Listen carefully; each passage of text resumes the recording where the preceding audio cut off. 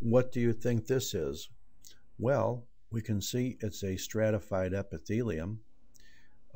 We can see that it goes from a more columnar approach at the bottom to a more flattened out and redder area on top. If you wanted to call this transitional epithelium, I would agree with you.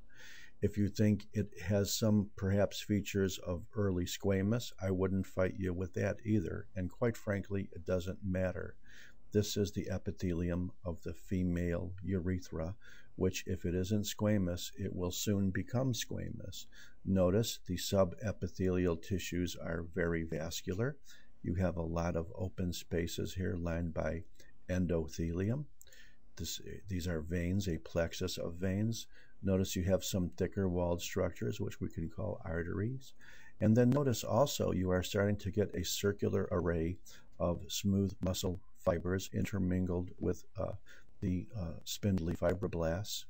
And also notice we have some more wide open spaces here representing veins.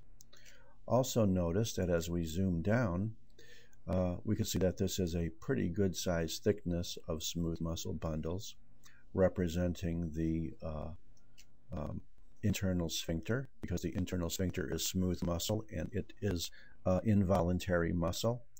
But also note that we are starting to get little groups of fibers like this towards the outside, which look a lot redder and thicker than the spindly fibers of the involuntary smooth muscle, and these are classically the fibers of now voluntary striated muscle, which would be the fibers of the external sphincter.